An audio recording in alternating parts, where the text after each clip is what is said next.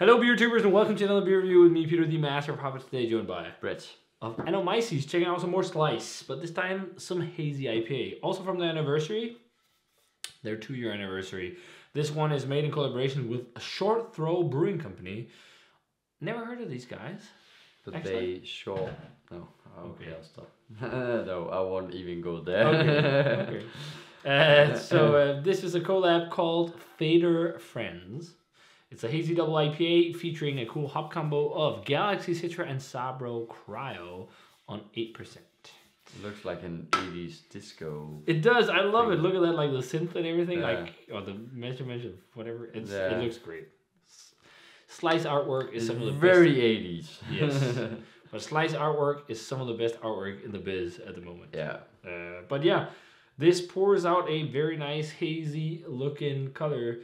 I don't know. It feels like, isn't it more hazy than Slice usually is, or what? I don't know. It's been a long time since we had hazy Slice. It's maybe the same, but it's not like that full on turkey gravy for sure. No. I never feel like the beers have been. No, they never have. So It's not been like that crazy, mm-mm. crazy murky hopcom, as Joe says. But it looks, sounds nasty. it sounds real nasty, but Yeah. it's nice. Look at that, like golden orange, white head. Yeah. Let's check out the aroma.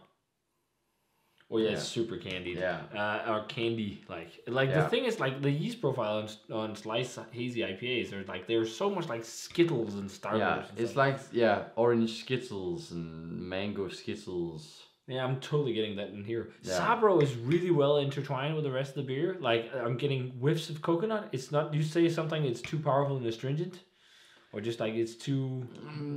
I don't feel like here in the aroma. No, it's not. No, I'm not. I don't think. Some. That's what my point was. Like it's not too much. Yeah, I've had some Sabro pale ales, IPAs, all kinds of hoppy beers with Sabro where I think Sabro has been too dominating.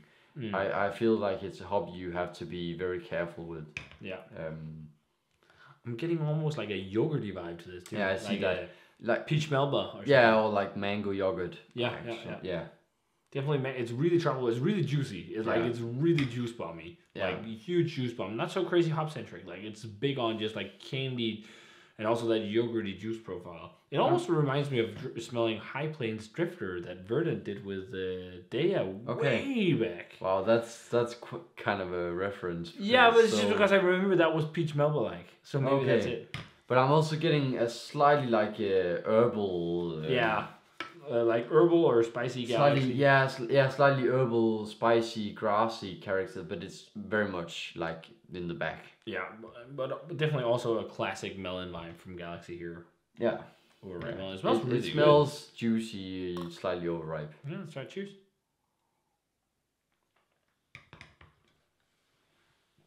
More dankness on the flavor than I expected. Yeah. And more Sabro. Mm-hmm. Ooh, yeah, that really cool coconut. Oh, it's dry. It's pithy.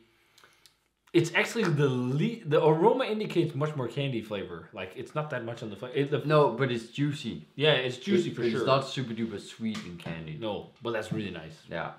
Like I like the candy profile on Slice beers, but the Slice beers has also never been like really, really sweet, like in the hazy beers. Like they've never been like these super crazy cloying beers. It's just, to me and probably also to others, that candy character can become a bit cloying, or not cloying, but a bit, off-putting.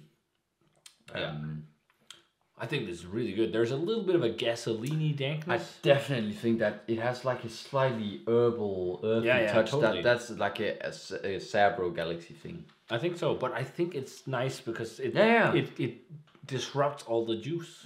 Even though, like, again, it's like it is. But you feel like it's almost like this, almost like slightly chalky, earthy kind of. I don't know if it's chalky, maybe, but I can see some earthiness. But it's like I don't get that. Like that's something I get more with Galaxy than I get with Sabro. At least when I've had Sabro. But it's like this coconutty, maybe creamy coconut oily thing, but with also some pineapple. I just think, I also get that. There's just like that it has like a dryness and a spiciness to it that's almost slightly like, earthy and like minerally. Yeah. kind of. I can see that, but that's what you get from Sabro. Yeah, exactly. And slightly, just spicy. It's definitely spicy. Yeah. And it's definitely also herbaceous. It's almost like lemongrass or something. Yeah, like exactly. That, And peppery. And yeah, it's like Galaxy and Sabro together. That's that's a couple that will give you some interesting flavors. It has a little bit of that, again, Starburst candy thing, but I think it's so much less in this one. This is much more hop-centric compared to other sliced beers, even though it smells more like this juicy Skittles thing on the aroma. Yeah. It's much more of like a hop-centric IPA, which is awesome. It's like, again, it's a huge Galaxy Sabro bomb, but I don't think that either of the two is too much. It's almost like citrus holding both in check. It's got some dankness. What I love is that it's dry, but it's also juicy. So it's like, it's not one of these crazy overcharged, overripe, too sweet juice bombs. But it's not as bright and hop-centric as, say, Electric or Monkish. It's definitely more towards juice compared to those. Yeah. And then, I'm getting some peachy vibes too. Again, that peach melba, almost peach melba yogurt. Some kind of, a little bit of that candy vibe too. And then also just like some nice tropical fruitiness. There's like pineapple, maybe almost like grilled pineapple, because it's got like a little bit of a sweeter thing. Yeah, because it's not like really fresh pineapple. I feel like it's slightly overripe. And also like sweet orange. 93, 94, something like that. Really good haze. It's not world class for me, but again, I really like slice haze approach. But for me, what they always excel at is the West Coasters. But I think actually this is one of the better hazy beers I've had from Slice. Yeah. I feel like this is, maybe it also has to do with freshness, but I feel like it's a bit more well balanced. Yeah, it's definitely also fresher than a lot of the others. But some of the other New England IPAs from Slice have been a bit more sweet and a bit more unbalanced. But again, it could be a matter of freshness. I mean, this is only 12 days. This is the freshest we've ever had Slice. Yeah. So, at least New England. I think Wowie Nugs was the same age. We had that really fresh too, which was fucking crazy. Yeah. But yeah, I probably agree. Like 93, 94. It's to hit world class, I'd just like a little more hop saturation maybe, and I don't know, something like that. Like, it's super well balanced, really drinkable. It's really well drinkable, super well balanced, really drinkable IPA.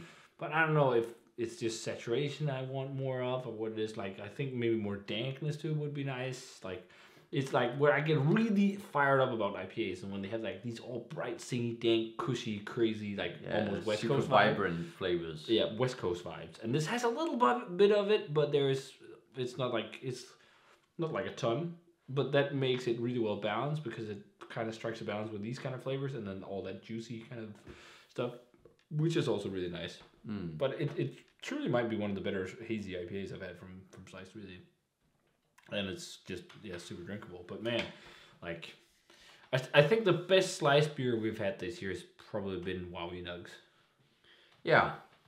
And they're probably the best West Coast IPA we had. Yeah, but also the hippie cabbage. Hippie cabbage, that was fucking insane. Yeah, those two are the best ones. Yeah, I think. And Kind Buds, but you didn't try that one. But no. That was also fucking crazy. But if you guys love IPAs, Slice is a brewery to look for, especially if you love West Coast IPAs. They also do great haze. I mean, this is fucking awesome haze. But if you want to try their approach to West Coast, and I can't preach it enough, you should, because they do it so well. So if you guys had a chance to try Slice, and also, of course, Short Throw Brewing Company, they also need a shout out for this, because they played a part in making this beer, and it's really good. So if you guys had a chance to try their collab Fader Friends for the Slice 2-year anniversary, let us know what you thought of it. As always, remember to comment, subscribe, check out the Facebook fan page, Twitter, and Instagram. Give this video a thumbs up if you enjoyed it, and ring the bell for future notifications about videos. And we're going to say cheers. Yeah, cheers. And see you guys in another beer review.